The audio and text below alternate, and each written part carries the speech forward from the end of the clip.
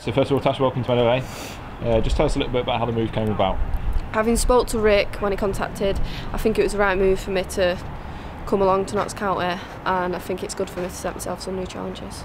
So Notts fans will know a little bit about you, as you scored against us in the 2014 season away at City. But for those who don't know anything about you, what can they expect from you here at Meadow Lane? Well, I'll be giving 100% everything in every single game, and I'll be hoping to supply and score goals. So you've already got experience of being in a winning team, having won the Continental Cup with Man City. So what are you looking to do here at Notts County?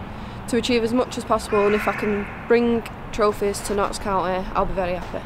A quick search on the internet will show that you can score a couple of wonder goals, scored for England and for Man City for them.